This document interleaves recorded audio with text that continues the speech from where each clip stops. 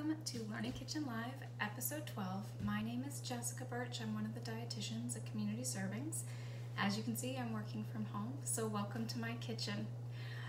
Today we're going to be talking about how to balance blood sugars with balanced meals, and all while performing the death-defying feat of creating a meal in half an hour. Today's recipe is turkey quinoa stuffed peppers.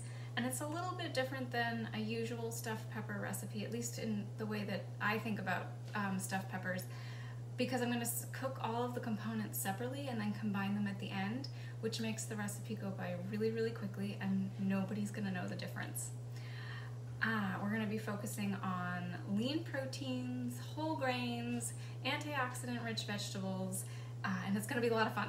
I hope that whoever tunes in really enjoys this. So let's get started. But the first thing that I want to mention before we really start cooking is the importance of balanced blood sugar. So I think a lot of the time people think blood sugar, oh, diabetes, this isn't really going to affect me, or maybe it does. Diabetes is extremely prevalent in the United States. 1 out of every 10 Americans has diabetes. That's a pretty staggering number to consider. Diabetes is a disease that affects our body's ability to absorb sugar from our blood, and over a long period of time that can result in a lot of medical complications. That 1 in 10 number is pretty scary, but what's actually even more terrifying, if you ask me, and I promise I'm not all doom and gloom, is the fact that 1 out of 3, so this is one of those scenarios where they say, look to your left, look to your right, 1 of those 3 people has prediabetes. And so the thing with prediabetes is it's not diabetes. The other thing, and this is the good news, the non-doom and gloom situation, is that prediabetes is either reversible, or you can stop it right where it is to stop the progression to diabetes. And the way we do that is using food as medicine. So remembering and putting an effort into thinking about how we can balance our meals to keep our blood sugars more stable will result in huge health benefits in the long run. So with that being said, I'm going to talk about blood sugars more as we're going, but let's actually start cooking something. I'm gonna attempt to start by showing my ingredients, because I think this is a really good way to kind of think about stuff. So if you see here, I've got my turkey, I've got my quinoa, and I've got a whole lot of vegetables. Half of my ingredients here are vegetables, and we're going to talk about why that's important right before I start cooking. So when we talk about balanced meals, oh, let me just readjust this. There we go. When we talk about balanced meals, this is what we're going for, if you can see my plate. So we want to make half of our meal some sort of non-starchy vegetable, and that means this section does not include potatoes, it does not include peas, corn, parsnips, winter squashes, sweet potatoes, those starchy veggies we tend to love, right? And then the other half of the plate is split between something that gives us protein, that kind of reddish section that's not really showing up very well, and a starch or a grain or a pasta or a carb, whatever you want to call it. So I'm going to put my demo aside there. So in the United States, and a lot of places, we tend to like the starchy foods the best. Those are the ones that we fill up our plate with and then stack the other things on top. And that's where we run into trouble when it comes to balancing blood sugars, because those starchy foods, the rice, the potatoes, the pasta, the bread, they're all good for us. They all have a place in our diet, but really big portions of them is where we run into trouble with blood sugars. So when I was showing the ingredients, I like to kind of approach meals as, if I start with making half of what I'm putting into a meal a vegetable, then I'm setting myself up for success, right? If you look at what you're preparing, or if you think about what you're preparing and you know right off the bat, well, actually most of the ingredients going into this meal are starch-based, can you make a little adjustment? It's hard if you're not used to eating half every meal of vegetables to make that shift, but you can make small adjustments over time. If your entire meal is a carb or a starch, can you make it a little bit less? Add a little bit more vegetable in there, and over time these little tiny changes will make a really big difference. All right, so we'll keep going on that theme as we're going, but let's actually cook something. I've got my oven preheated. to 350, and I've pre-sliced some of my peppers, so I'm just gonna stick them face down on here, and then I'll show you how I sliced the peppers for this recipe, and I'll just make some room. So pepper, right?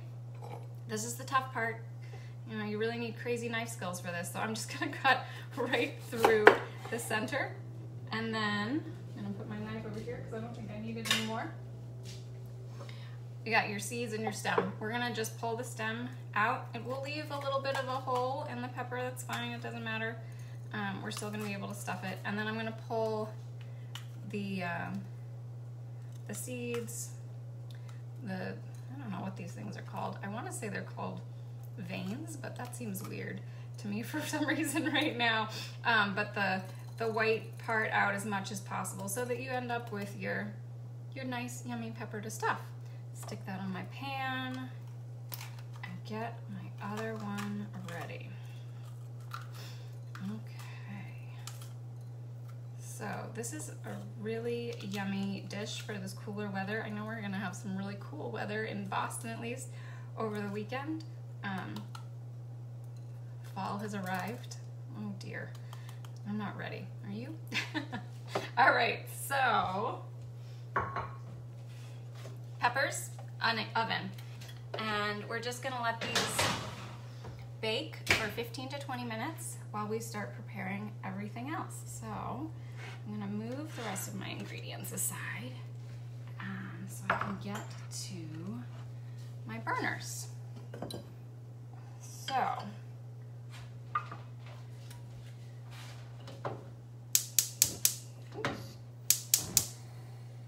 we're going to start with the quinoa.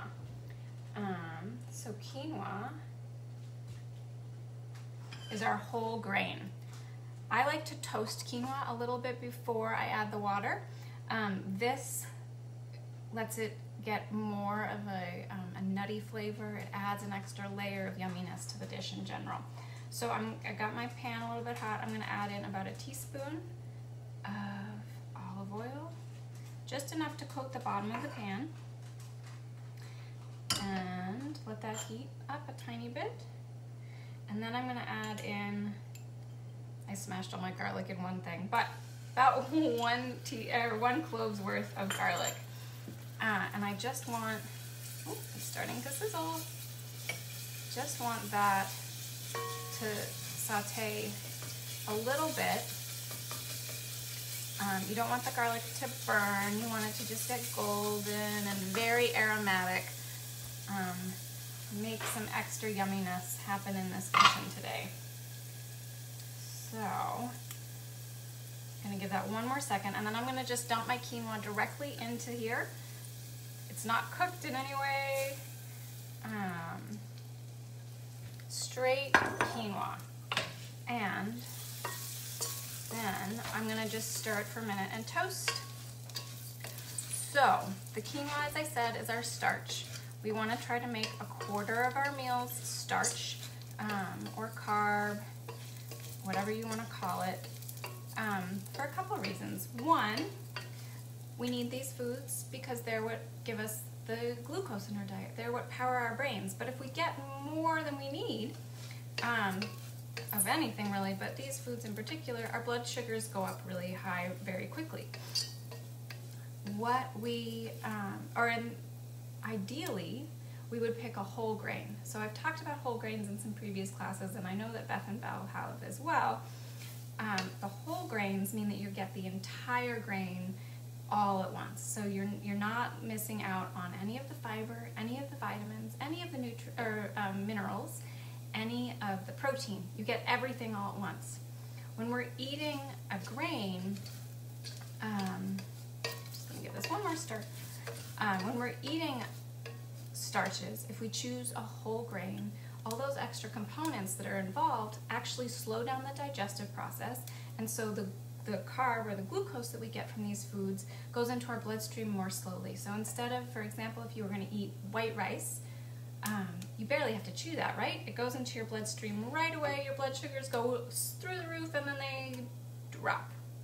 if we're trying to keep balanced blood sugars over a longer period of time, if you have a whole grain, your body takes longer to break that down, and instead it enters your bloodstream in little spurts, so it keeps things more at an even level.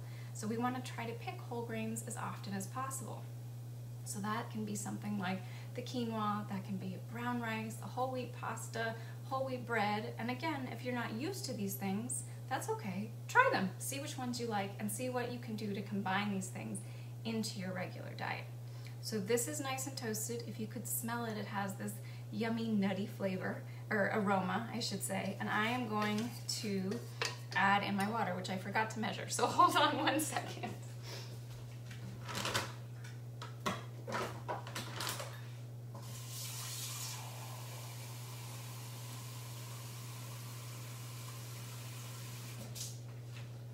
All right. So, cooking with heat. All right. So, toasted my quinoa, some garlic and olive oil. I'm gonna drop in a bay leaf for another layer of flavor without adding salt, because we're always trying to find ways to cut back on salt. I am going to actually move this to another burner so you can see what I'm doing next. Bring it to a boil and then reduce it to a simmer. And this should be done in about 15 minutes, which is great. So, if you're just joining now, my name is Jessica. This is Learning Kitchen Live, episode 12. We're talking about balancing blood sugars through balanced meals. And today we're making turkey quinoa stuffed peppers. I've got my peppers in the oven, I've got my quinoa started, and so now we're gonna move on to the turkey part. So, let me heat up my pan. This burner is my tricky burner. It always gets really hot really quick, so I have to pay attention, extra close attention, so I don't burn something while I'm teaching this class. All right, so, at the beginning, I showed all of my ingredients, and we talked about that balanced plate, and we talked about thinking about what you're putting into the dishes that you're making so that you're starting from a balanced position to begin with. If we start with lots of vegetables going into our meal, we're setting ourselves up for success, right? So I'm actually going to start my meat, my protein component of this dish, with vegetables. So I'm getting my pan heated up. It's thinking about it. It's getting there. I can feel a little warmth coming. I'm going to add my oil. About 2 teaspoons of olive oil, just enough to coat the bottom of the pan. And then I'm going to add in 2 carrots that I've already lovely chopped. And this recipe, if you're interested, will be posted on the Facebook page at the end of the class, in the comments section below. And I included carrots and onion. I didn't actually have any onion in my house, it turned out. So I'm substituting in shallot, which is this, in the same family, has a very similar flavor, a little bit stronger flavor, but it cooks a little bit faster than onions. So I'm going to start with the carrots by themselves and then add in my shallot in a minute. So let's see, get this heat right. I want these to start cooking down a little bit. So why all the vegetables, right? Why do we want to try to make half of our meal some sort of non-starchy vegetable? And remember, the non-starchy vegetables are any vegetable that you can imagine that's out there, with the exception of potatoes, parsnips, sweet potatoes, cassava, manioc, yucca, depending on who you're talking to, what you call it, the winter squashes, pumpkin, all of those are considered starchy vegetables. So those would fall into the same category as rice or pasta. So they're going to be a quarter of your meal instead of that half of the meal goal or portion. So why non-starchy vegetables? Why do we want to have so many of them? First, they are full of vitamins and minerals, phytonutrients, lots of things that keep our bodies very happy and very healthy. So the more of them that we have, the better, okay? The second reason is that these foods are carbs. They do give us starch. They do give us blood, or the glucose that makes our blood sugar go up, but very, very small amounts. So if you can make a big portion of your meal something that gives you very small amounts of glucose, that's going to be a really good thing, right? Because you're getting it from other places, so you want to balance it out. The other thing is that non-starchy vegetables are full of fiber. Fiber acts as a broom. It sweeps our body clean. It can reduce the amount of cholesterol that we have in our bloodstream. Fiber also makes us feel full for a long time. And as I was saying with the whole grains that are full of fiber, how that helps to slow down the digestive process, and so it releases glucose into our blood more slowly. If you have a lot of fiber-rich foods in the meal that you're eating, that puts extra fiber into your digestive system, and so that means that the foods that you're eating digest more slowly, and the glucose that is going from your digestive system into your blood goes in little spurts, so that it keeps everything more even instead of these skyrocketing blood sugars that result in a plummet later. All good reasons to try to include more vegetables in your diet, right? So, my carrots are, ooh, yum. They're starting to get a little bit golden on one side, so I'm going to give them a little shake. And I'm going to add in my shallots, or onion. Now, I chopped these up pretty small because they're going to go into my filling for my peppers. But if chopping is not for you, you can use a cheese grater, you can use a Cuisinart or a blender. You can find a small person that might normally be in school but is now home, and you might trust with some sort of chopping implement and have them cut up some vegetables for you. And I used carrot and onion, but you know, the sky's the limit. Whatever you have available, celery, cauliflower, tomatoes, any sort of greens, broccoli, chop up whatever you've got and throw it in. Make this dish your own. Pick the things that you like and fold them in. Same thing goes for spices. I picked a certain spice blend that we'll talk about in a second, but if that's not the type of flavoring that you like, put in what you like. Gotta make something that you enjoy eating, right? All right, so I'm gonna give this one more minute. I'm gonna take a look, or a peek at our quinoa to see how it's doing. Oh, it's bubbling away. You can smell that bay leaf. Yum, yum, yum. And let's see how our peppers are doing. They smell amazing. I don't know about you, but I love the smell of roasted or grilled peppers. Just a little side note about peppers. So one bell pepper has the amount of vitamin C that you would need in an entire day. So if you ate one bell pepper, you need all your vitamin C needs, right?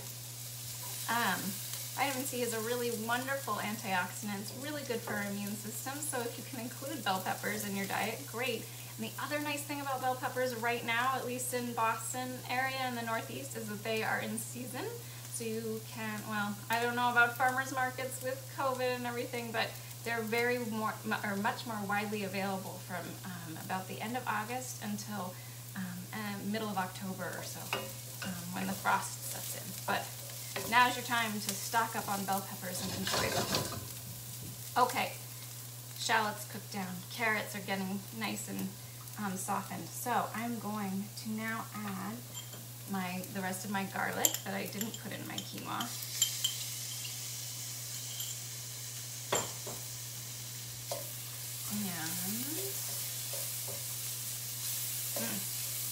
And there's nothing better than the smell of sauteing garlic, if you ask me. Just makes everything feel better in the world. All right. So with garlic, you just want it to saute for a few moments. It's very high in oil, and so if you leave it in the pan too quick, or for too long, it will burn. We don't want that. Okay, so now turkey. So if turkey is not your thing, you can substitute in, I'm going to just spread it out evenly throughout my pan and then finish my thought.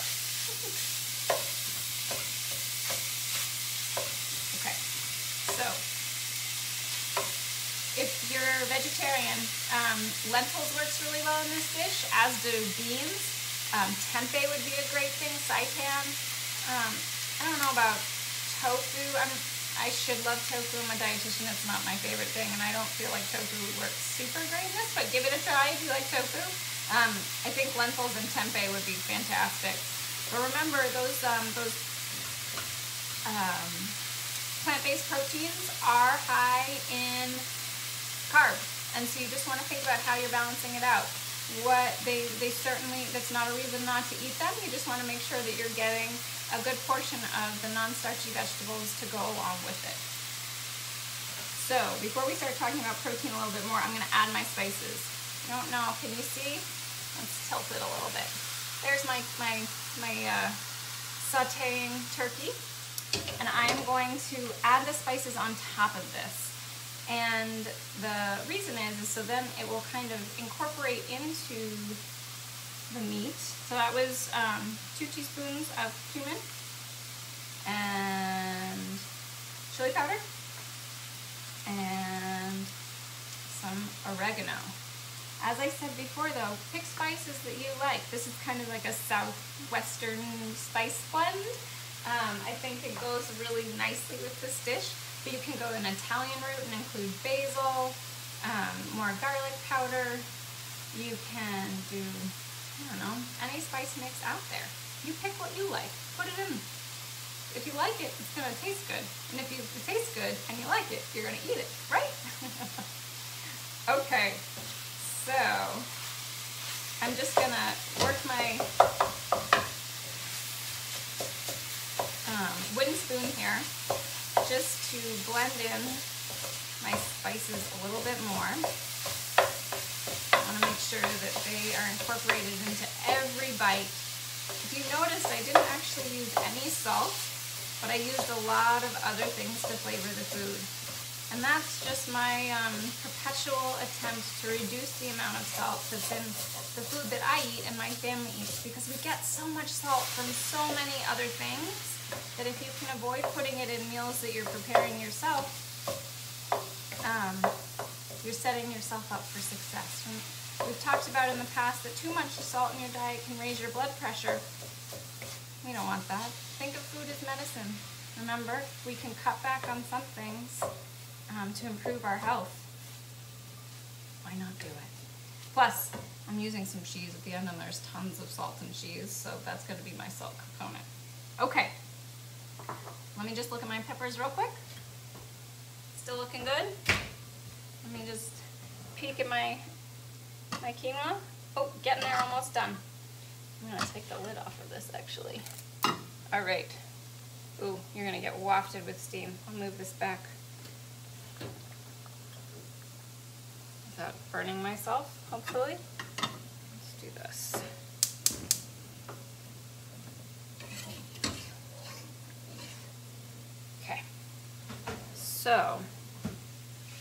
So we talked about vegetarian options to swap in if you do not like, or if you don't eat meat.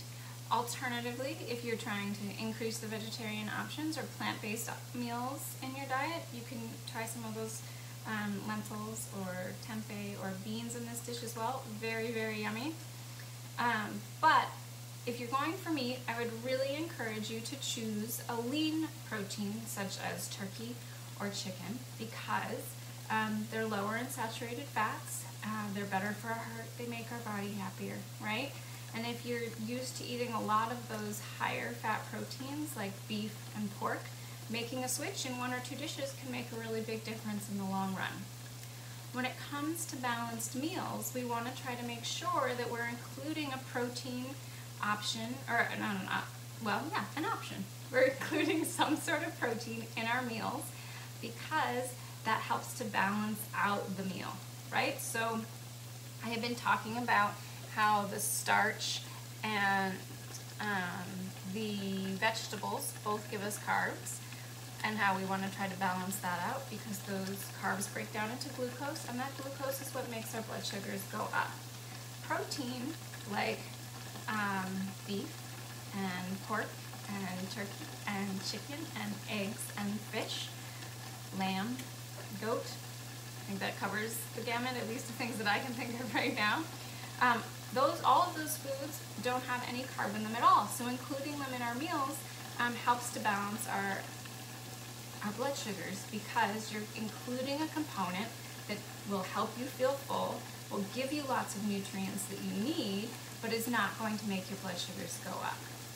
Like fiber, protein foods actually slow down the digestive process, and so again, that's another thing that helps to keep your blood sugars more stable. If you think about it, if you put just one thing into your stomach, so if you just ate a bowl of rice, that's one thing that your body needs to break down, one thing that your body needs to think about when it's digesting. So it's like, oh, one process, get that done, bloodstream, here you go, blood sugars go up. If there's protein and carbs, so if you have that bowl of rice and you added some turkey, for example, to it, now we have two things that your body has to address: protein food and that carb food. So now we have your body slows down the process of digestion, so your blood sugar doesn't go up quite as fast, right? So remembering to include some sort of protein in your meals is going to help to make sure that your blood sugars stay more stable. All right, so if you are just joining in now, welcome. We are almost, well, we're getting close to the end. I don't want to jinx myself, but we're almost done with the main cooking process. This is Learning Kitchen Live, episode 12. I'm Jessica, one of the dietitians at Community Servings, and today we have been talking about how to balance your blood sugars through balanced meals. And we are making a turkey quinoa stuffed pepper. And I'm going to take my peppers out of the oven because I can smell them.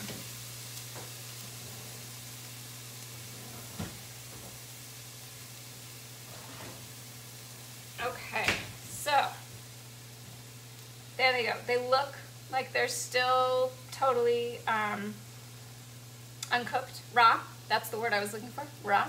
But in just a second, as they cool off from coming out of the heat, they're going to start to wrinkle, and so then we're going to know that they're nice and roasted.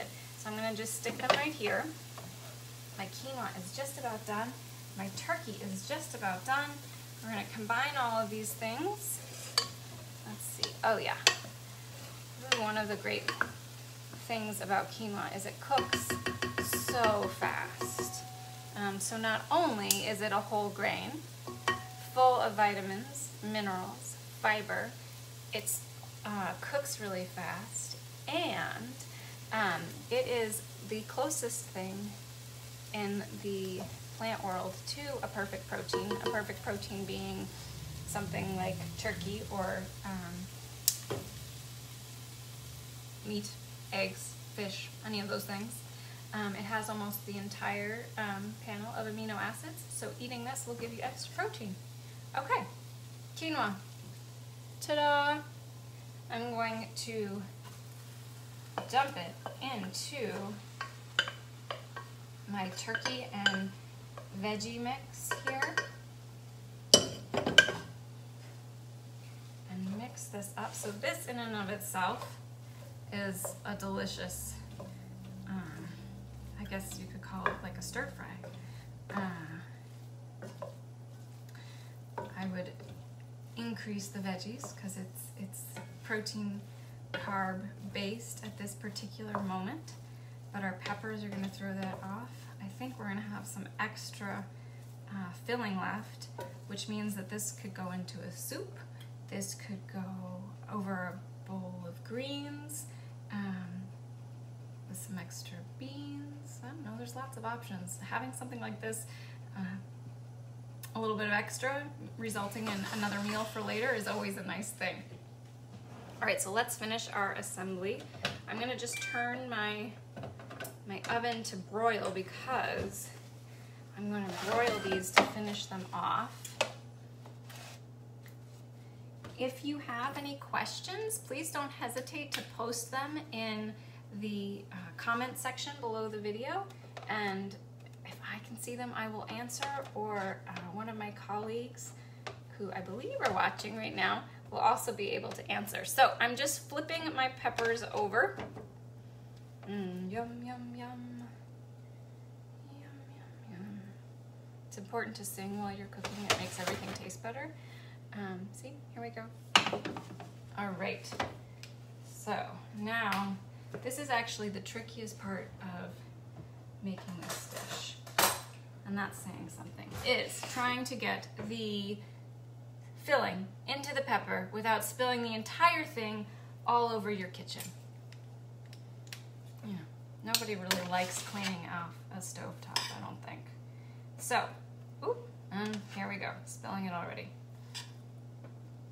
I am just gonna scoop my yummy, because it smells delicious, turkey quinoa carrot, southwestern spiced medley, is that what we want to call it? Medley? Oh boy, into my peppers. And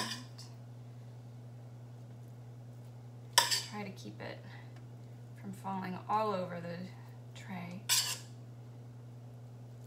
Baking sheet. So these by themselves are a great meal. I normally like to serve them to my family with some sort of like a green salad or some sauteed greens, or my almost 2-year-old son loves green beans at the moment, so big pile of green beans, just to again incorporate as many vegetables as we can because we're trying to balance our meals.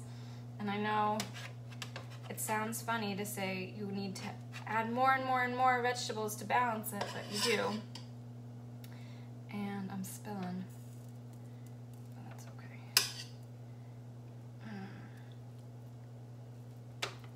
But a side of something green, especially with these pretty red peppers, will help to make sure that you're getting even closer to that goal of balanced meals to balance your blood sugar. Okay, whoops. Yep. This isn't,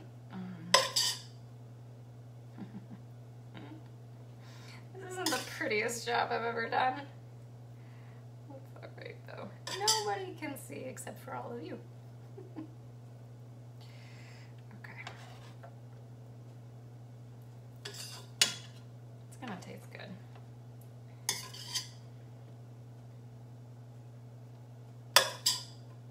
Almost there. And we're going to stick them under the broiler for just a minute. Well, maybe 2 minutes. Let that cheese melt down, golden brown, and then voila, you have a meal, start to finish, in less than half an hour. Well, maybe half an hour, including cutting things up. Okay, so, can you see? Let's see. Ooh. Hello, pretty peppers, all stuffed with yumminess.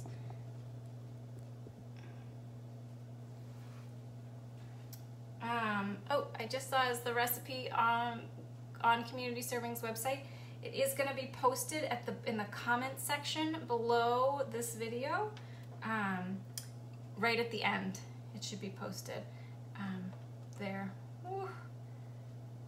Goal number 2 is to try to make sure that you don't spill cheese all over the baking sheet, because you want the cheese to be on the pepper and not attached to the baking sheet, right?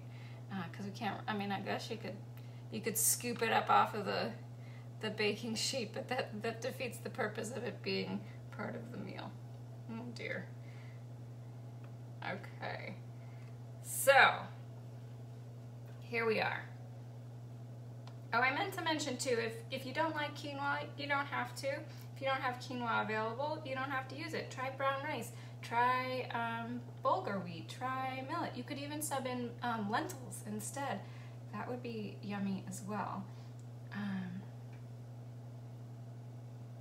Okay, so I'm gonna stick this beautiful, delicious mess in the oven under the broiler. Woo. Maybe not right on the broiler, there we go.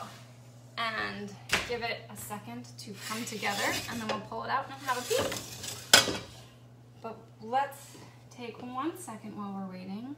If you have any other questions, please don't hesitate to post them, and I'm happy to answer it. Approximately how many grams of carb per serving? It is, or somebody just asked the carbs per serving in this dish. I don't remember, but on the recipe, the second page of the recipe, there is a food label that will have that exact amount. I'm pretty sure it's like, I think it's 26 or 27, if I remember correctly, for one of the peppers. And so then if you had that and you added some sort of non-starchy vegetable side to the dish, you're gonna be full and have a pretty good low carb portioned meal. So just to recap, while our cheese is melting,